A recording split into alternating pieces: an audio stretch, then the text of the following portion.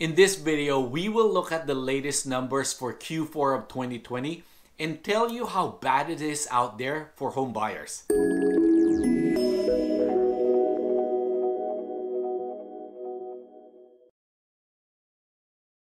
Hey guys, my name is Mac Rogers. I'm a real estate broker here in the East Bay. In this channel, we talk about living in the East Bay. What is it like to live here? How much does it cost to live here? Where do you live here? And the proverbial question, how's the market or where's the market headed? Ladies and gentlemen and ladies, I have bad news for you if you're buying a home. It is brutal out there if you are a home buyer. If you're a home seller, it's great until you have to replace that property that you just sold, especially if you're staying within the Bay Area. If you're moving out, it's a little bit easier. Let me give you a quick story here from the trenches before we move on. There was a property for sale in our neighborhood that got listed, and it was priced relatively well for the condition of the property and when you compare it to the previous sales. Now, I thought that it could easily go up by another 100,000 because there was nothing else for sale in the neighborhood in the same size. Well, I was dead wrong. It went over not 100,000, not 200,000, not even 300,000. It went for 350,000 over asking. Actually, I'm sorry, it's not 350,000. It's 351,000 to be exact. I mean, we're not talking about a property that's fully renovated and all updated, okay? Yes, it was clean and it had great potential. Someone even passed away of natural causes in the property. Now that used to be something people, or should I say a lot of people, don't like.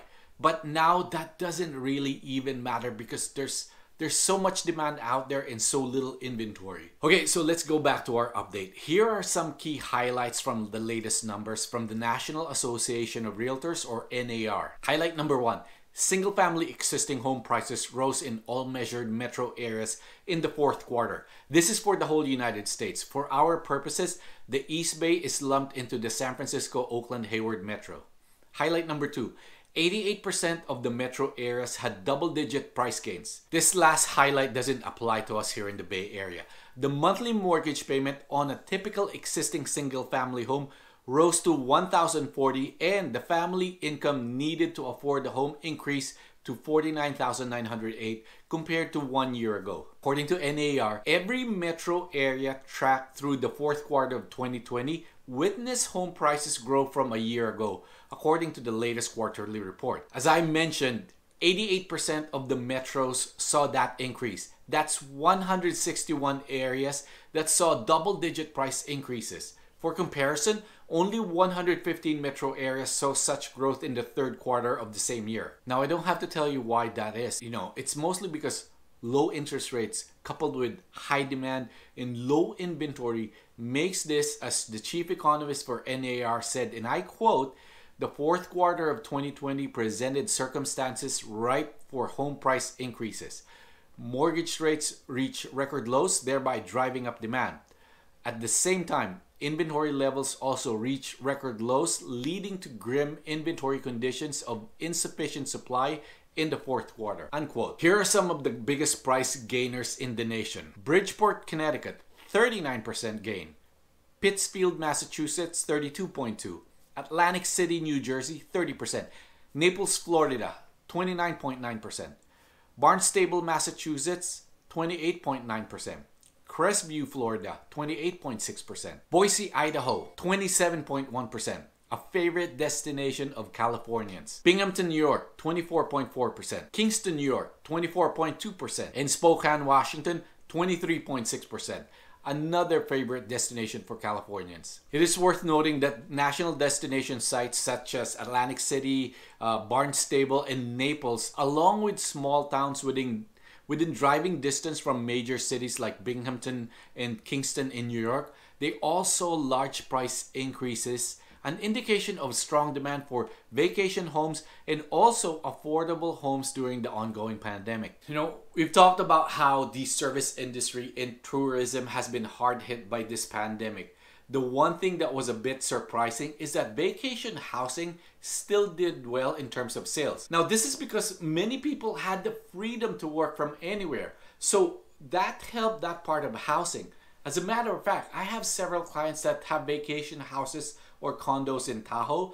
and they are all booked solid as families basically said, we're going to be stuck inside anyways. Might as well change the scenery. In the Bay Area, our 2 metro regions are included in the 10 most expensive metro areas for the fourth quarter. Again, no surprise really here, right? The median home price for the San Jose Metro is around 1.4 million. In San Francisco, a little cheaper at 1.1 million. Yes, interest rates are so low. They climbed a little higher to 2.73% from the low of 2.65%, but still this is super low. So this is driving people to want to buy, but there's nothing to buy. I kind of liken this to the reverse of seeing a great sale happening for stuff that you don't need, but you buy it anyways because it's so cheap. Not that we do that, okay? Now let's go back to price increases. Here's the bottom line for this. There's more to come. It's not stopping anytime soon. You know, when people tell me that they will wait, I ask them, wait for what? Higher prices? Higher interest rates? It doesn't make sense if you're ready, willing, and able. Look, the vaccine is becoming more available to the population. I read a report that said we could also be heading to herd immunity by the summer.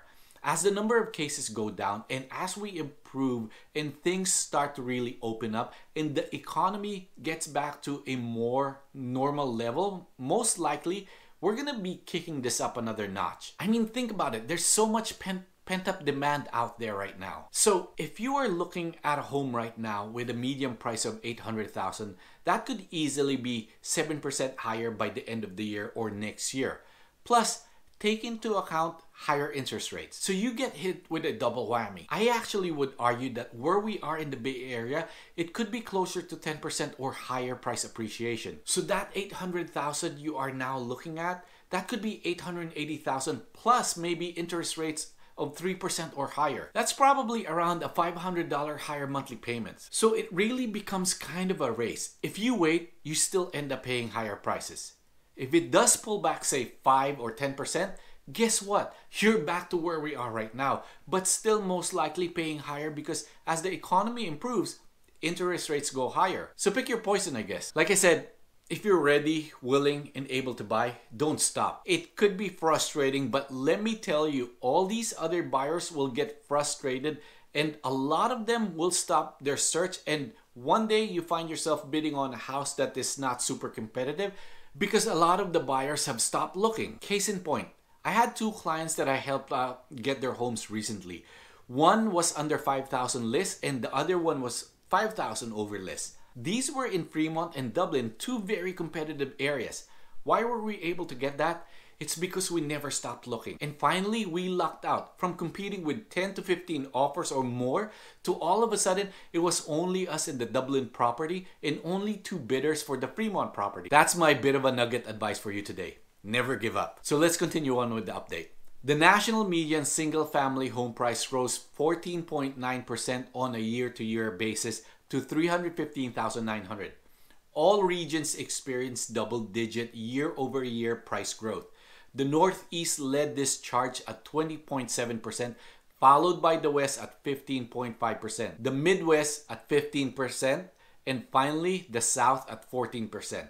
I've said it in my previous videos, this whole phenomenon of bidding wars, lack of inventory that used to be a California or a Bay Area problem is now a national thing. These price increases have definitely benefited home sellers. But according to NAR's Lawrence Yun, these large shifts in home prices could soon become detrimental to home buyers. Quote, the average working family is struggling to contend with home prices that are rising much faster than income. This sidelines a consumer from becoming an actual buyer, causing them to miss out on accumulating wealth from home ownership. While I do feel for people that want to buy but can't afford it, is it really something that we should be manipulating? I keep hearing the word unaffordable. Is it really unaffordable when people are lining up and bidding up properties? These are natural market forces. Nonetheless, Lawrence Yun notes that low mortgage rates are helping many home buyers afford their monthly mortgage payments. In the fourth quarter of 2020, a family needed an income of $49,908 to cover a 30-year fixed-rate mortgage with 20% down payment affordably, which is only slightly higher than the income required to afford a home 1 year ago. 1 year ago, it was 48,960. In other words, even though prices are increasing, it is offset by low interest rates. Interest rates have a bigger factor in monthly payment rather than price increases. In a majority of the metro areas, 130 of the 183 metro areas NAR tracked, a family needed less than 50,000 to pay their mortgage. However, in 7 metro areas, NAR found that the family needed more than 100,000 in income to buy a house. This is certainly the case in the San Jose metro area and the San Francisco metro area. In San Jose, you need 222,000 median income. In San Francisco metro, you need 181,000 median income. And as you can see, the rest of the West is the same thing.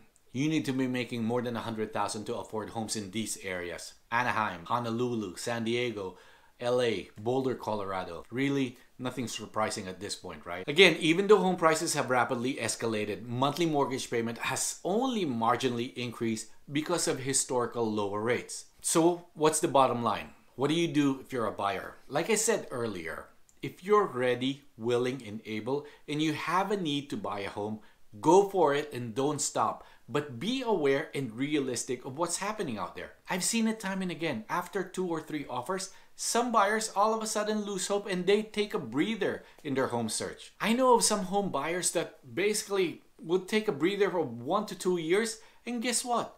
Prices have gone up more than 20% from the first time they've started their search. So you never know when or where all of a sudden you find the right home, and your chances are higher because you have less competition. For sellers, does it mean slap any price on your property?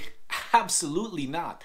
While buyers are willing to pay huge premiums, they also expect that homes that they are buying are priced right compared to what's on the market. So make sure you still price it competitively and that your home is presentable. Even in this hot seller market, there are homes that don't sell. Hey, if we can help you out, give us a text, a call, or an email.